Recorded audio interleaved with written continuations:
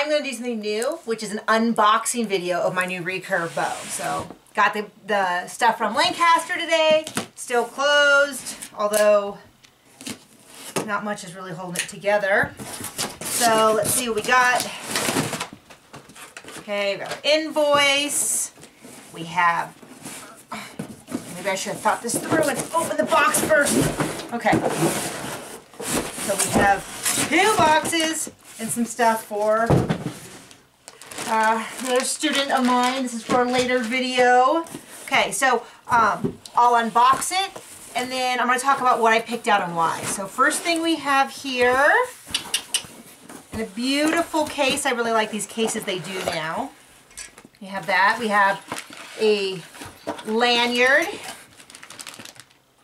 We have the different clicker plates. I'll have to check those out. We got our little bits and pieces, our manual. Let's look at the real thing. We have, have you thought about what color you would get if you picked one out? Well, I got the green. Look at how beautiful that is. Okay, so we have where the clicker plates are going to go. We have, you see we have 3 options. I'll have to play with this. This is the new limb series. So part of the reason why it took me so long to make the transition is that I already have the ILF limbs all the way from 34 to 44 pounds. So when I was previously competing, it was really tough for me to make that big jump. But now that I have taken this short break and come back, I decided it was time to get the best setup possible. So did you get some good footage of that, John? I'll take that as a yes. Okay. So there we go. We'll put it back in this little hidey hole. Okay, and we'll open up the next box, ooh, which is still sealed. So, move my leg out of the way there. Don't need to take off a leg. Okay, and let's see what we've got for limbs here. Do you have a guess?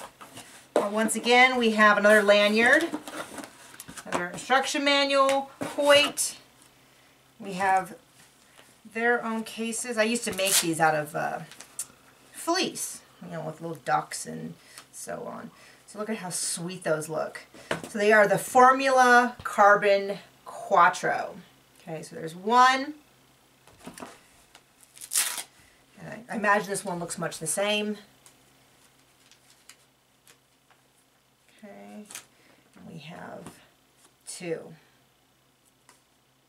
It's got a little warning.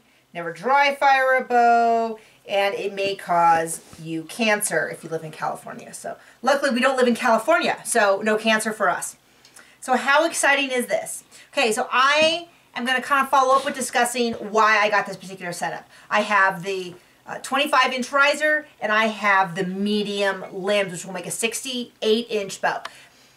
So looking at me, you can probably guess I do not have a super long draw length. I have a 27.5, which is, you know, a little tiny bit long for a female, but not unusually long. And standard practice would say that I should be shooting a 66-inch bow. So long riser and short limbs, which is what I am currently right now shooting, or for years and years it was recommended a short riser, medium limbs. We don't really see that option really even being available. The reason I went with a slightly longer riser, a 68-inch setup altogether, is that you are seeing a lot of the Koreans going for that. So if it's good enough for them, the longer limbs are going to give you a smoother draw.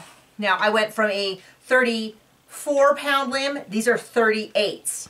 Now theoretically you could do that if my 34s were dropped all the way down in weight. You know, not weight, you know, dropped the thing all the way down, so all the way up in weight.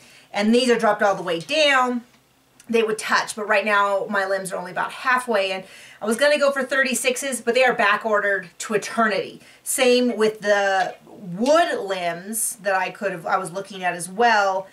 The Quattro with the wood, supposed to be a little bit smoother, but they are also, you know, back ordered to eternity. So I kind of went with the 38s. It should be fine right now. I'm pulling about 29 pounds out of my 34s.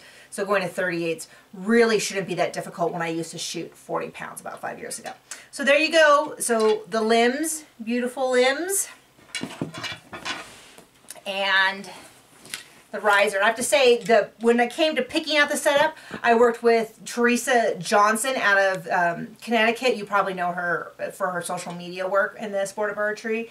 In addition to being a phenomenal coach, along with Butch Johnson, billion-time Olympian, coach, works at a store, all that. That is where I got these suggestions. Look for future videos where I go over my new stabilizer system.